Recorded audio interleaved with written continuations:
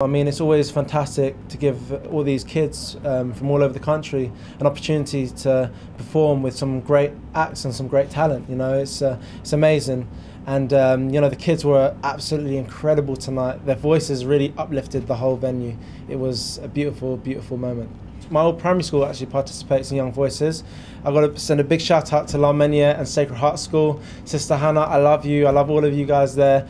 I've been watching my little sister coming and performing for a few years here. She actually performed in the choirs back in Alexandra Burt for 2 years. And that's the first time I saw Alexandra as well.